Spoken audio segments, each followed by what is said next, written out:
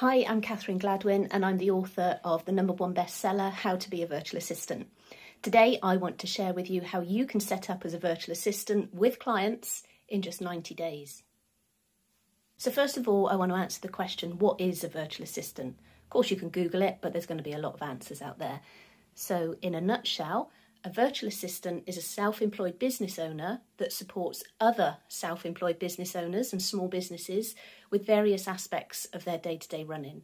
So it could be inbox management, diary management, it could be bookkeeping, it could be email marketing, proofreading, creating documents, client liaison, managing projects. I could go on for minutes with all the different services that you could offer.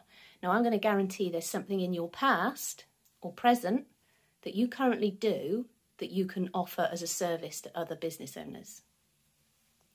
So first, what I want you to do is to decide on your services. So think about all of the different tasks that you've done in previous roles or in current roles. So maybe you've been a PA previously, an admin assistant. I've mentored people that have been dental nurses. I've mentored people that have come from working in retail. There's things that we do in our everyday job that we just do naturally and think that it's not important. But let me put it this way, okay, so if you worked in retail, there's probably occasions where you've had to manage staff, where you've had to work out, okay, so Lorraine's gone off sick, so I need to bring Derek onto the shop floor to help things out. You've coordinated people so that the business keeps running. That's a skill. And that's something that business owners can't be doing all the time on their own because they've got a business to run. They've got other elements of their business to run. They've got to be bringing in the money. So there are things that you can offer as a virtual assistant. So don't give up now thinking there's nothing I can do that will help people. There is. So to help you work out what services you can offer as a virtual assistant, go to the link somewhere down there and you can download a free list of over 80 services that virtual assistants can offer. And that list is by no means exhaustive. And I'm going to guarantee, so I'm going to bet you a Terrace Chocolate Orange that you can definitely find at least 3 services on there that you can offer as a virtual assistant, and 3 is more than enough. I'll wait while you download it.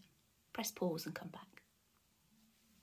Right, so this is the bit where you're probably going to want to pause, rewind, go back and back and back, because you're going to think I misheard her. Definitely misheard her. So I'm recording this in 2022, and the going rate currently for virtual assistants is between, I'd like to insert a drum roll here, but I'd probably mess it up, so let's just imagine one. So you will be charging as a virtual assistant between £25 and £35 an hour. I'm pausing for effect there, but that's pretty good, right? Now, when I first became a virtual assistant, I was earning minimum wage. And you may well be watching this and earning minimum wage and think, okay, so I can't go in at £35 an hour because I'm currently only on minimum wage. No, that's you telling you you're not worth it. And I'm telling you, you are. Business owners are going to be paying you for the change that you make to their day. You're going to be freeing up their time. You're going to be taking stress away. When you're taking away jobs that they spend far too much time doing, they're able to get on and earn the proper money. So they're paying you to make a huge difference to their business. They're not paying you for how long you've been in business. And they're not paying you based on what you used to earn as an employee. There are virtual assistants, many of us, getting that amount of money. Those that aren't getting it are only not getting it because they think they're not worth it or they're not marketing it themselves properly. I'll cover marketing in another video. But yeah. You are worth between £25 and £35 an hour at time of recording. That could well change and the average could be between 30 and 35. Life just felt nicer, didn't it? So a little bit more about me. I've already told you my name. I'm Gladwyn and I'm the author of the Amazon #1 bestseller, How to Be a Virtual Assistant. So we're going to backtrack a little bit. I wrote that book in 2018, but we're going to go back a little bit further. Here I'd like to insert like a, but I'm not going to do that either. So in 2011, I started getting severe memory problems. My hair was falling out in clumps. Because of the memory problems, I can't remember the other symptoms. I know. My periods had stopped. What else was it? I'll give you an example, okay? So I found a denim jacket in my wardrobe and I handed it to my daughter and said to her, "This is yours." She's like, "No, it's yours. You bought it in Birmingham." I couldn't even remember going to Birmingham, to be honest with you. I had no idea where that leather jacket came, that denim jacket came from. I kept going to the doctors for over a year with these symptoms, and they were like, "Oh, I think you're a bit stressed. Here's some beta blockers. Here's some antidepressants. Oh no, it's probably menopause." I was 35 at the time. Long story short, I asked for a second opinion and they found a brain tumour. That was back in 2011. In 2012, I had that brain tumour removed. It came back again in 2014 and I had radiotherapy.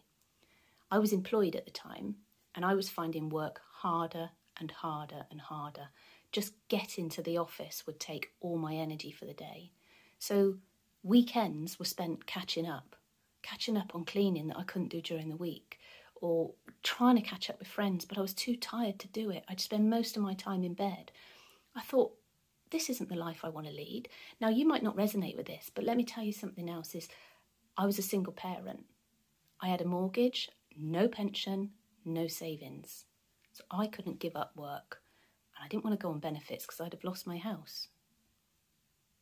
I really felt stuck and I really felt depressed about my life. I thought, I don't want to keep looking forward to the next holiday or the next bank holiday or retirement. And I also don't know if this tumour is going to come back again. Something had to change. I wanted to enjoy life. I'm going to come back to that in a bit. Let's get back to you. So what I'm trying to say is you can be a virtual assistant. You don't need any qualifications. You just need to be confident and competent in the services that you're going to offer. So what else do you need to do as a virtual assistant? And this is going to be relevant to those in the UK. What you need to do is you unfortunately need to register with the Information Commissioner's Office for GDPR, which is modern day data protection. If you don't register with them, they will fine you. If you do register with them, you get nothing. They are modern day bandits, but we got to do it. I think it's about £40 a year. So, you know, it's just like burning two £20 notes basically, but you've got to register with them. So get yourself registered with the ICO, Information Commissioner's Office, and get your little registration number so that you're all covered. And flick 'em the bird from me while you're doing it. You need insurance. You need insurance before you take on your first client. You never know what's going to happen. You need to be covered. It's highly unlikely that anything's going to go wrong with a client, but sometimes it does. And sometimes these clients go feral, especially when money is involved, their money. People can turn nasty. So insurance is really important. And I recommend Policy B. B spelt like a bumblebee, B-E-E. If you mention my name when you give them a ring, then they will give you up to 10% off. So that's Policy B in the UK for your UK insurance, and mention Catherine Gladwyn and they will give you up to 10% off. You also need contracts, legal contracts. I can't supply those. I've got no legal training. It would be unethical of me to supply them because the law changes all the time and there's no way I'm keeping up to date with that. I can't even keep up to date with my Audible books, so... But I do recommend Coffee Clatch, and I'll put a link down below somewhere if I can to the contracts that I recommend. They are, at time of recording, they are £50 plus VAT, which works out at 60 Great British pounds. Now, that's just a one-off payment, and you get support from them so that if anything ever changes, they send you an update because they are legally trained. So it's, like I say, it's a one-off payment. You just pay the £60 and you can use those contracts again and again and again with your clients. Lots of different clients. It is well worth it. You might as well invest in that now so that you've got them ready. And when you take on your first client, you can be really slick. Send them the contract. Okay, I'm going to recommend that you have your own bank account as well. Because if you are using your own current account, at the end of the financial year, you're going to have to go through everything and think, right, was that WH Smith receipt for stationery to do with the business, or was it a Cadbury's cream egg because I was hungry? You don't want to have to be going through that. That's why bookkeeping gives business owners stress, because they're not keeping on top of it. So open a separate bank account, and I recommend Mettle, M-E-T-T-L-E. They're owned by NatWest. They come under that umbrella. I use them myself, and when you use them, you get free accounting software as well, which is Free Agent. And ironically, I recommend that as well.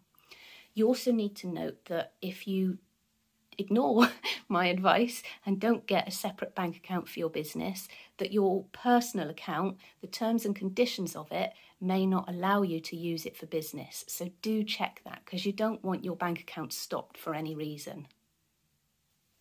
Right, we've done all the boring stuff, right?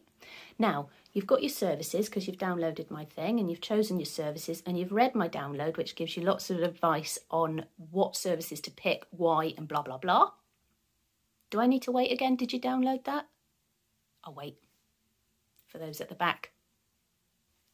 Okay, so we got your services. You've realised that you are worth the amount that I said per hour. If not, send me an email so I can check in my notes. You've got your legal stuff ready. You've thought about your insurance. You're registered with the bandits at ICO. What do we do now? Do we just sit? Okay, do we just sit and wait for people to come and find us? How do they know what you're doing? Now, a lot of virtual assistants do everything that I've just said, and then they just sit and wait. And they can't understand why they get no clients. Because nobody's looking for you. You've got to tell them that you exist. You've got to tell people that you're around. And the first people you're going to tell are friends and family. Now, if you go to my website, you'll see the Get Started as a Virtual Assistant guide that I've created. And in it, I've included templates on what you send to friends and family. It's not formal. It's perfect. It worked for me. And templates to send to local businesses, because they're the other people you're going to contact, local businesses. And the templates exactly show you what to say in your emails, and they convert so that you can go on and get your first clients. So your first clients, more than likely, I'm going to put a percentage on it, got no proof, no stats, nothing. But I'm going to say 90% of virtual assistants' first clients. I'm going to say 99% because it sounds better. Again, I've got no stats on it, but it's very high. Most virtual assistants' first clients are people that already know them, because people that know, like, and trust you are already happy to hand over money. Other people, they've got to have a little bit of nurturing sometimes.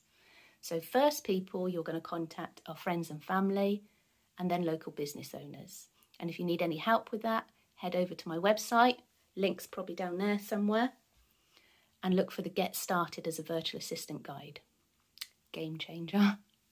Something else you're going to eventually need, if not now, is a website. Now don't switch off, because at this point you may well be thinking it's going to cost you thousands, and there is no way you're investing thousands of pounds into something that may not even work. You may not even enjoy being a virtual assistant, or you may never get clients or anything like that. But notice I use the word investment. Now, throughout your business journey, you will be investing money all over the place. So your insurance is investment because it's going to protect you. The contracts are investment because, again, they're going to protect you. The ICO is just, they're bandits. But the website is an investment. You will get the money back. Whatever you invest in your website, you will get it back because it will help you get clients. Promise. The reasons it will help you get clients is it shows your authority. It shows that you are serious about your business, that you're not just making a little bit of extra money on the side before you, before you go and do something else.